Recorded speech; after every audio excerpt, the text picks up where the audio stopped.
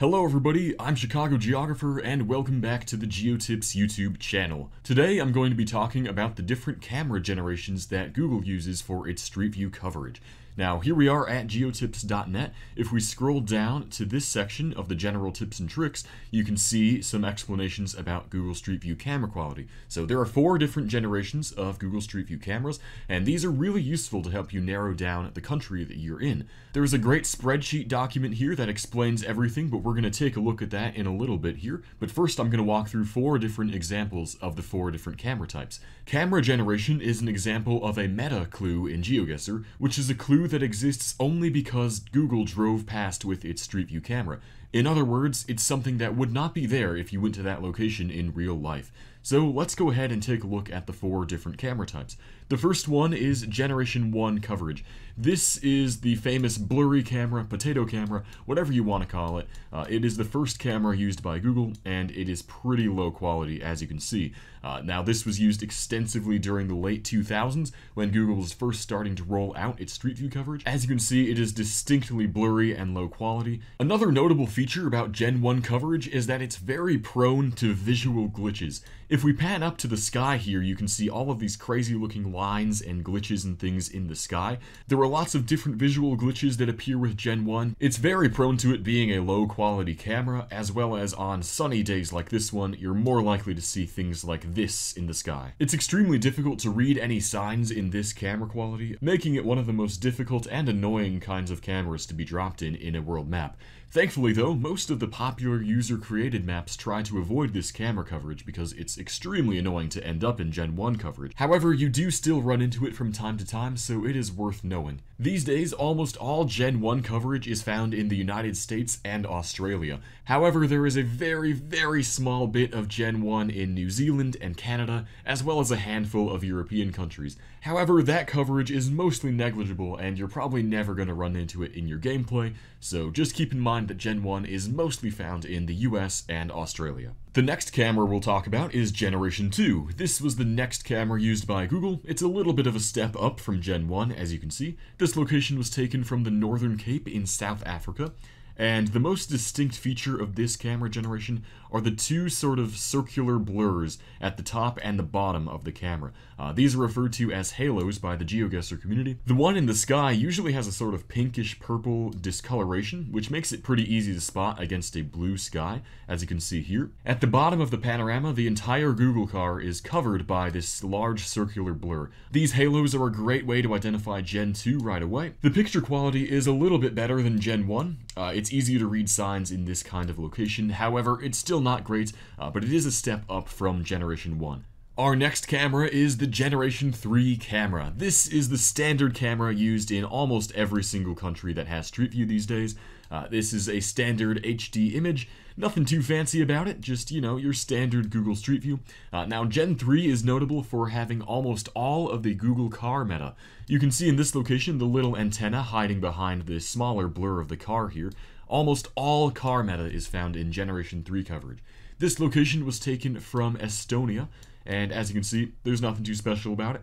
Standard quality image, definitely a huge step up from Gen 1 and Gen 2. Signs are very legible in Gen 3 coverage, and it's found in most countries around the world with Street View, so it's a good one to know and be able to recognize. Last up on our list is the newest camera, which is Generation 4. This is a very high quality camera. As you can see here, you can see a lot more of the fine details on things in the distance, such as this hill right here. This location was taken from the South Island of New Zealand. And as you can see, it's very high quality, very vibrant colors as well. A really good way to identify Generation 4 coverage is this sort of saturated look to it. You can see the vibrant green here in the fields. The sky can look very blue, as you can see here. That's such a deep and vibrant color. As well as the sun can look very bright, almost overexposed in some locations. But a general way to identify Gen 4 is this extremely vibrant and colorful sort of look to it. Another notable feature of Gen 4 coverage is that a lot of the Google cars used have this sort of blue color to them. It's a little hard to make out here, but you can see a little bit of that blue patch there on the ground. Blue is pretty common for Gen 4, however there are some other cars used, but blue is one that you'll see quite a lot in many different countries. Now I'm going to show all 4 camera generations in one single location. I'm going to be using Chicago for this, and we are here in Grant Park looking at a Gen 1 image from, I believe, August 2007. So this is Gen 1, and if you want to do this yourself in a Google Street View location, you can click on this little clock icon in the top left, and then drag this slider to choose different panoramas from throughout Google Street View's history there. So of course to start, here is Gen 1, you can see that it's quite blurry. You can also see sort of the discoloration and visual glitches here, especially around the bright sun in the sky. Overall though, it's your standard Gen 1 image, pretty blurry, not easy to read this street sign of course, as you can see there. Now let's check out Generation 2 coverage. We'll drag the slider here to April 2009 and click on the panorama. Now we're in Generation 2 coverage. This is also a really cool feature. You can see how it's almost like a time machine here.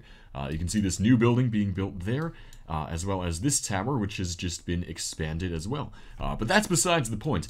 You can see these 2 halos here, which are very distinct in Gen 1. Again, that pink discoloration here on the top, and then the circular blur covering up the car itself on the bottom. You can see, again, it's a little bit easier to see the street sign. We can tell that we are on Columbus here. This one is a little harder to see, but you can barely see that it says Jackson as well. So Gen 2 camera, a little bit of a step up from Gen 1. It's still not the greatest quality, but it's a little bit better overall. Moving on to Gen 3, we'll drag the slider over to May 2014. Here in Gen 3 coverage, you can see that the street signs have become much easier to read. You can pretty clearly see that it says Columbus and Jackson here. You can see here that it's your standard image, a lot more pleasant looking to the eye. You don't have those large blurs in the bottom or the top, or those visual glitches around the sky either. So this is your standard camera that you'll find all around the world. And moving on to the Gen 4 coverage here, we'll drag it all the way to 2019. This is from August 2019, and you can see it's popped into full HD here. Absolutely no trouble at all reading the street signs here, even the farther away one with Jackson Drive. And you can see that it's just much nicer looking. Colors are more vibrant, you can see more of the deeper blues and greens in the trees in the sky, as well as just more of the finer details on these buildings in the distance as well. So Gen 4, the newest camera coverage. You can also pan over to the sky and see that sort of overexposed look, especially around the sun there. So if you ever want to take the time to compare different camera generations, I would suggest coming over to Google Street View, go into a major city somewhere in the United States or maybe Australia, and checking out this clock feature and just scrolling it back and forth, checking out the different panoramas and comparing the different Street View. Now let's go ahead and take a look at the camera explanation spreadsheet. This is a really nice resource with everything compacted into one place. This spreadsheet was created by Alok, and it's a really useful resource, so I thank you to him for compiling this for the community to use and enjoy. You can take a look at the explanation for what all the 4 different generations look like, when they were taken, some example locations as well. There's another example of all the generations of camera in one spot here as well, and it also walks you through how to take a look at it yourself there with this little example picture. Now another really useful visualization for the generations is this map here showing where you can find the different camera generations in countries around the world. You can see here that the United States, Australia, and New Zealand have all 4 different camera generations marked. You can also visualize where Gen 2 is most common in countries like South Africa as well as Finland. You can also see countries that have only one camera type, such as Germany having only Gen 2, or Russia having only Generation 3 coverage. This is another really useful tool to use to help learn camera generations, and a great way to start memorizing this critical component of metagaming. In addition to this section on Geotips, all of the individual country pages will explain which cameras are used in that country as well. So if we click on the Europe section here, and click on, say, France, for example, we can scroll down here and see that Gen 2, 3, and 4 are found in France. Now let's click on Turkey. We click on Turkey here and click on the camera generation section. We can see here that it is Gen 3 and 4 that you can find in Turkey. So all the country pages on Geotips will explain the different cameras you can find in that country. The next thing I'm going to do here is play a game on the standard world map created by GeoGuessr themselves and explain the different camera generations that we get in each location. I'm playing this map in the hopes that we will come across a Generation 1 location because, as I said, most of the user-created popular world maps do not have Gen 1 coverage included. Now I'm just going to do a quick no moving game just to show off each location and the camera that it has. So let's go ahead and hop into the first one. This location uses Gen 3 camera coverage.